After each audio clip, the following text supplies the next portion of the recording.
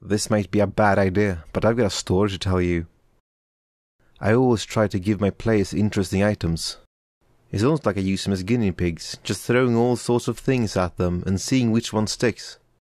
Of course, rings of protection and cloaks of resistance are always used, but forgotten, and the more interesting ones tend to be simply abandoned.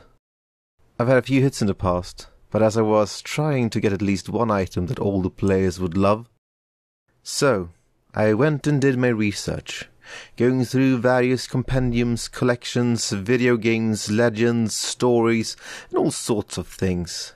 I amassed a list of about 100 items. I then shortened it down to 20, which I then converted mechanically to work with the player's level. With this list of what I thought would be instant hits, I started the players on their quest. This is when something very interesting happened. Some of you might be familiar with the Buxomize Pill. This item from Princess Maker 2 does nothing other than increase the bust size of the adopted daughter you are raising.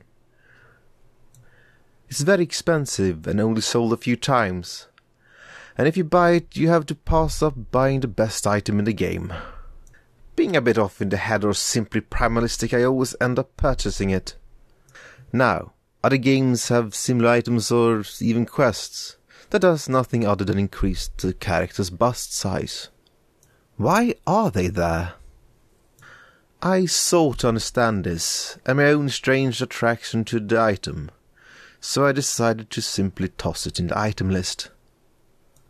The players were having fun with the adventure, especially with the 3 items they picked up early. Then they defeated a spellcaster, and along with 2 other items on the list I placed the Buxomize Pill, thinking the other players would simply think it was funny. All hell broke loose when the wizard identified it. I think, however, I might have skipped a step in this story. You see, all the players as well as their characters are male.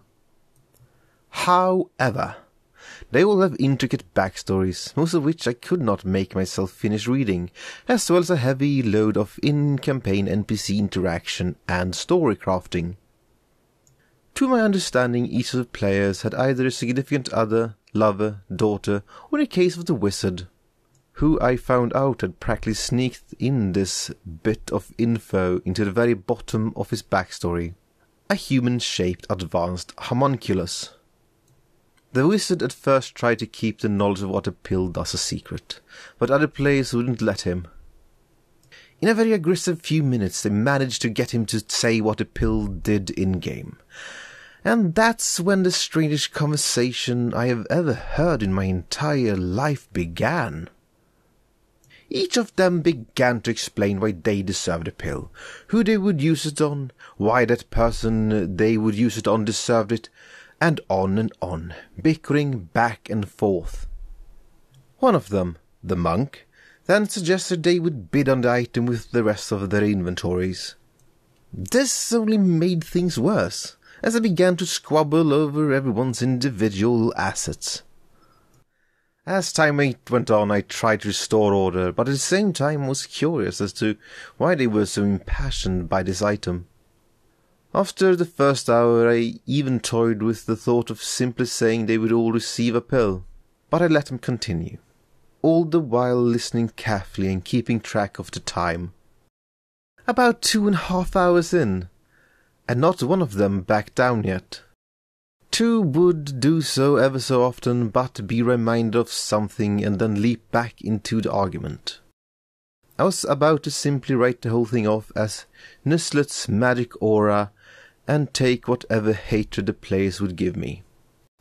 But just then, the wizard, with the grace and tact of a crazed berserker, announced he was casting a fireball on everyone. Before I could say anything about all of this having been taken too far, the other players were already rolling their reflex saves, followed by rolling initiative.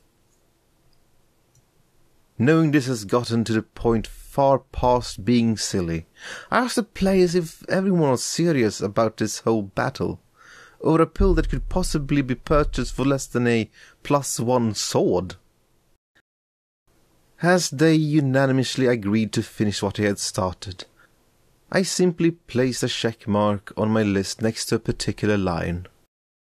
After a second of thought, I placed a second check mark.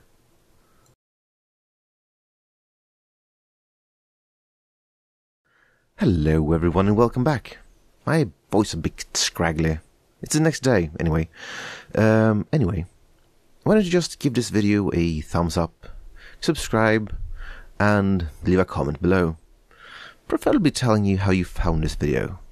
Anyway, if you want to look at the list of items he used, here's the list right here. Just look at it.